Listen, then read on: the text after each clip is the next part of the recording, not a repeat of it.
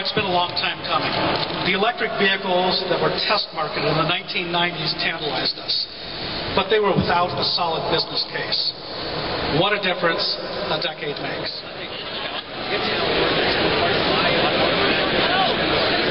MKZ Hybrid and the Nissan LEAF, plus 15 other exciting advanced vehicles at the Green Cars LA Ride and Drive that begins now. Sign-ups are just beyond the stage of the day. And now we'll move to the Chevy Volt for the award presentation. Thank you.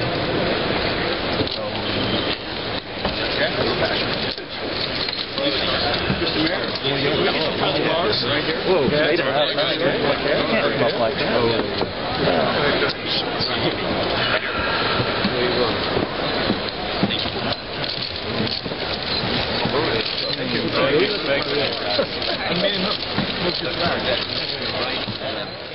The price, it starts at $41 with the credits.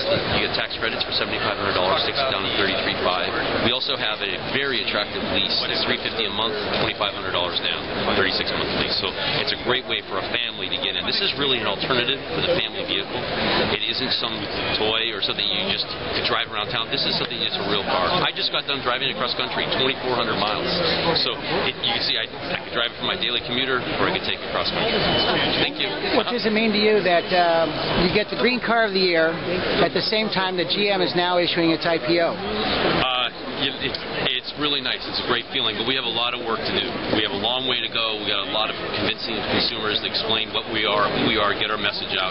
So it's the first good day. We're very happy with this, very honored, but we got a lot of work to get that message out. Do you believe it'll create a good synergy?